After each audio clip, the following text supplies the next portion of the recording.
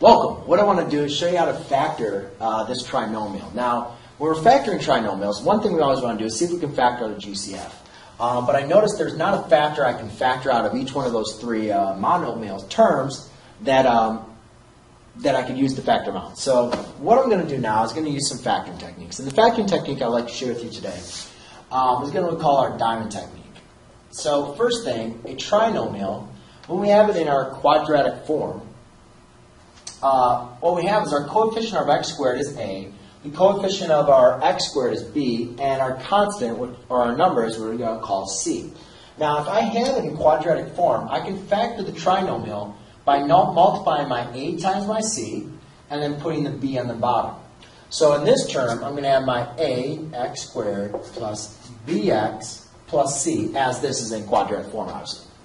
So my a times c would be 9 times 1, which is 9.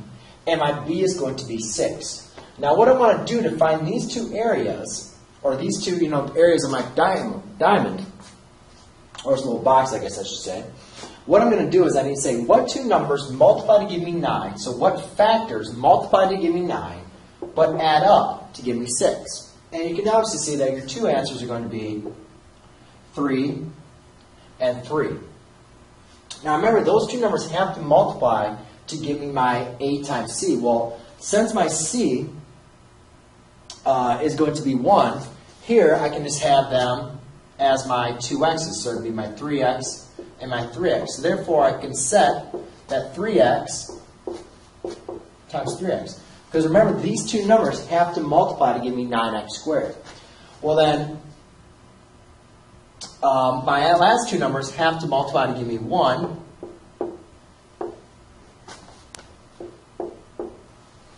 So what I notice is I have 3x plus 1 times 3x plus 1, which reduces down to 3x plus 1 squared. So the main important thing is just to use your diamond technique. Make sure if it's for my a times c, where my a is my larger number than c, I can multiply 3x times 3x.